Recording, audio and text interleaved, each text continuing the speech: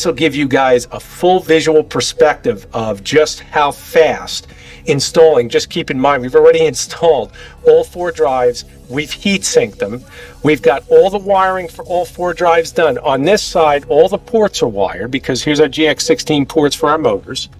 So all that's done. If you take into account all that extra labor of you having to do that, what you've seen in previous videos of what these guys do with single axis or single drive systems as far as being individual, this is super fast.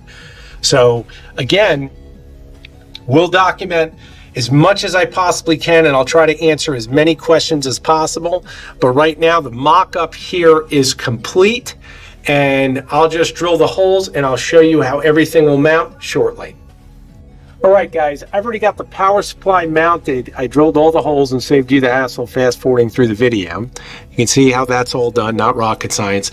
And I've got my nylon spacers. I got 2 of them here, so I can just elevate the drive slightly so we're not putting excess pressure on the back plate. But I want to show you something because many of you don't realize how simple this is as far as this enclosure.